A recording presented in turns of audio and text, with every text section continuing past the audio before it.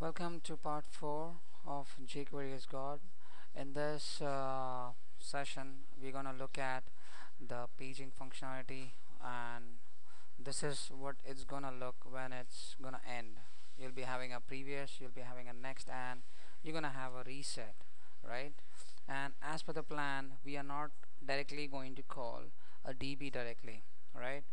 What we are going to do is we are going to call make a call first to a temporary collection, a dummy collection. If that succeeds, then we move on to the DB, right? And as per the plan, if you're following along, then you know how we build this whole thing and how it works, right? So now I think it should take less time and we should move quickly as soon as possible, right? So in order to build this structure, you might have seen earlier, if you look at it, this is the outer div, this is the inner div where we populate all the data, and this is the external div where we have previous, next, and reset function. All are normal HTML input buttons. I'm not making any pushback or any kind of calls. I'm just making a pure jQuery call. That's all. Alright. So this is my UI, this is my look and feel.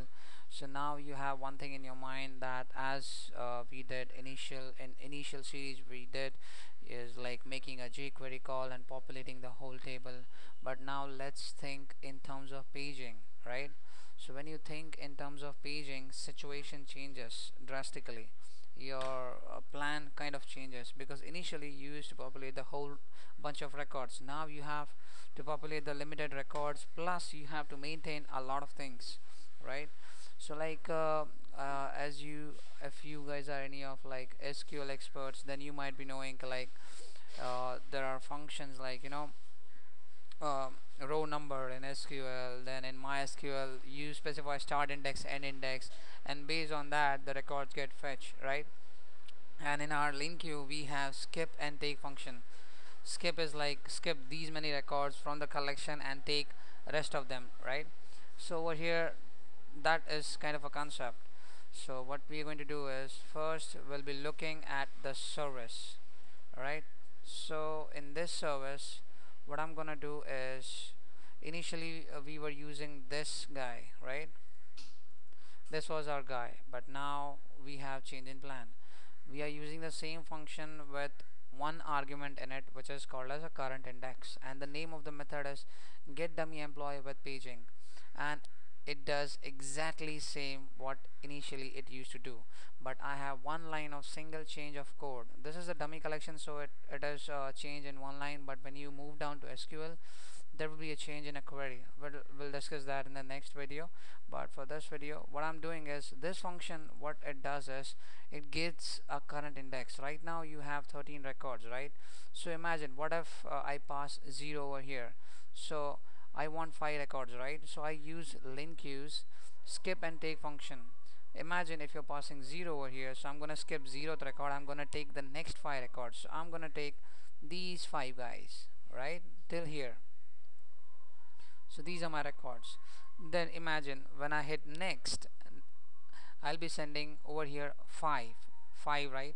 So it will skip the 5 records initially. 1 2 3 4 5 are gone, and get next 5 records, right? And in order to take, I'm using the take function, in which I'm passing a take as an argument, in which you are supposed to pass an integer, so which is 5, because at a time I just want 5 records, because I mean you can have 10, it depends, we're gonna do the modification later on, but this is a kind of a concept. You have a whole collection, you got two functions, skip and take. Whatever the index you're passing, like 5 or 10, based on that this guy executes and it returns a number of records, right? So I'm sorry. So let's have a look at this page, right? What I'm gonna do show you F5, and I'm gonna take you in action. I'm hitting next, I'm getting 5 records. Again I'm hitting next, I'm trying to get 5 records, but they are not available. Alright, so link queue takes care of that, and when I hit next, it says I cannot go beyond 13 because you got only 13 records.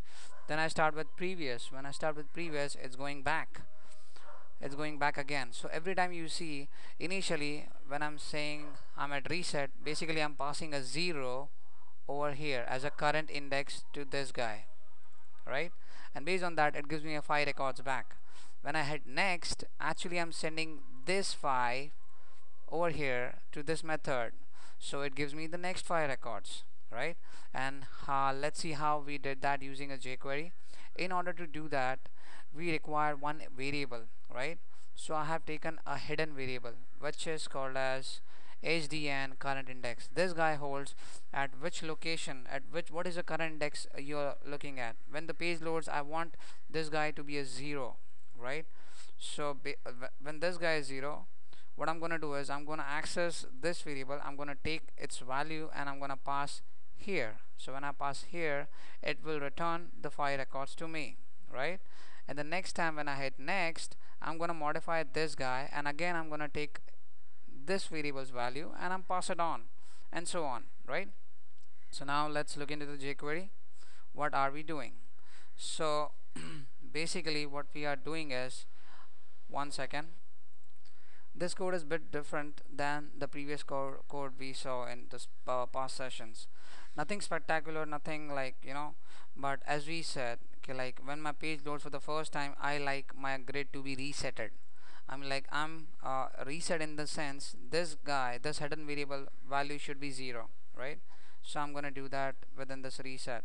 Alright, so every time I need to maintain the index, right, in the jQuery. So what I'm doing is I'm grabbing this variable's value over here from to here. So when I do that, when my page load for the first time, this guy is going to be a 0, so I don't need to worry about that. Alright, next I'll go to the reset function. Alright, in reset function I'll assign the current index is equal to 0 and the hidden value should be of the current index, and then I call a function called as load employees. This load employees, as usual, very same function what we had, nothing a lot of difference, it is same as that. The only thing changes the change in the URL, and we are passing the additional parameter, right? So let's have a look into that. So we are making an Ajax call. We are saying we are going to post, and we are going to post at this method, get dummy employee with paging. And if you look in here, this is a method where we are passing an index, right? And what are we doing is we are passing a parameter as current index. So over here my variable name is current index, so I'm taking that variable right here, and whatever index throughout, when you do reset, when you do previous, you next, you manipulate the current index value. That that value goes along with that, right? So 0 and 5 and everything goes down the line. So I hope you got the idea. And the next thing is pretty same. I'm creating a table. I'm creating the headers. Once the headers are ready, my response is back. What I do is I iterate through them and simply render the table using the ID, name, expert, and level properties. In the end, I do my basic fancy work, and that's it. So the important thing, if you look into this, is very simple. You're calling this method, and the data, the way you're supposed to pass is this way, right? Current index and this. So next function, you can imagine it is when I click on next, when I click on previous, you can imagine it's very easy functionality. What I'm gonna do is whatever my current index is, I'm gonna increment that index by 5, right? So let's have a look into that. So as you can see, this is my next function. In the next function, what I'm doing is I'm saying current index is equal to get the value of the hidden variable. I don't know what is the value of that hidden variable right now, but whatever value you have, sum it as 5 and give it to me. Now let's get started by like imagining you load the page for the first time. So this guy is gonna give me the value of 0, correct, and 0, and this is going to be a 5. So this is the value of this guy becomes a 5, and then you enter into the else part because the value is 5, not 13 right now, into which you call the load employee function. Alright, and you make a post, you pass the current index as 5, so the next time you get 5 to 10 records, right? So in order to show you in action, how can I show you? Maybe I can do the alert will help you out. Alright, so I'm gonna do as alert index, so that way the concept will become clear, right? My current index whenever I make a Ajax call, you'll come to know what is the current index right now, right? So let's refresh. So as you can see right now, my current index says as soon as my page loads for the first time, I'm making a Ajax call to load my 0 to 5 employees.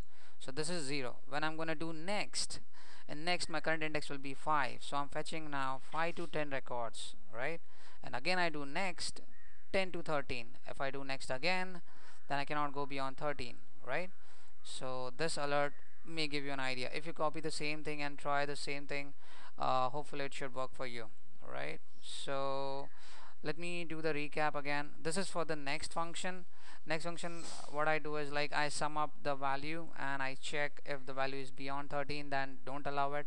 If yes, then simply go and call the load employee function and simply pass the index, and based on that you populate the records, right?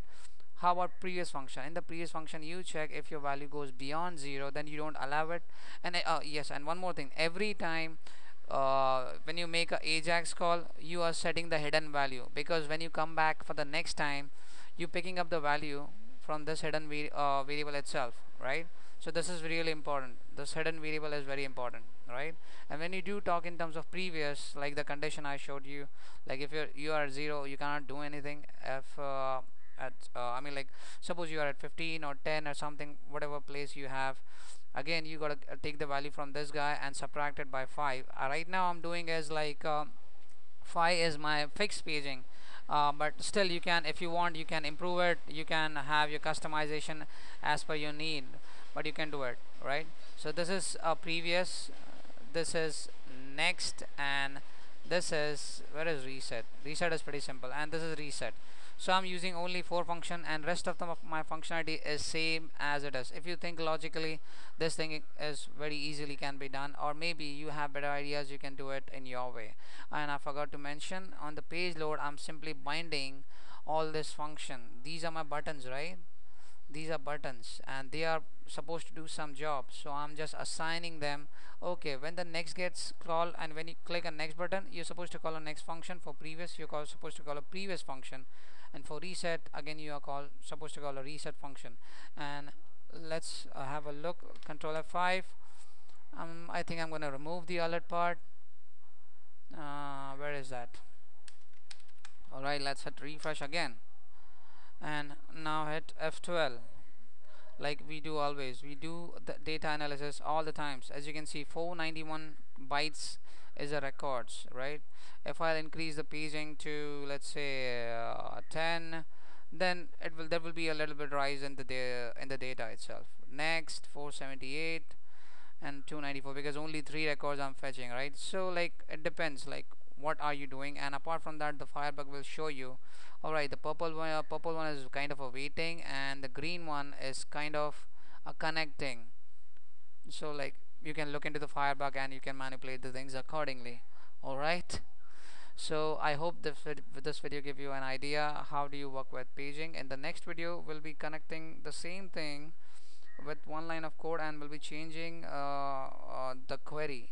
We'll be changing the query, because next time we're gonna work with DB, right? So we'll be changing a query, and the whole functionality, this reset functionality will remain the same, right? So if you like the video, please subscribe and please stay tuned for more. Alright, thank you.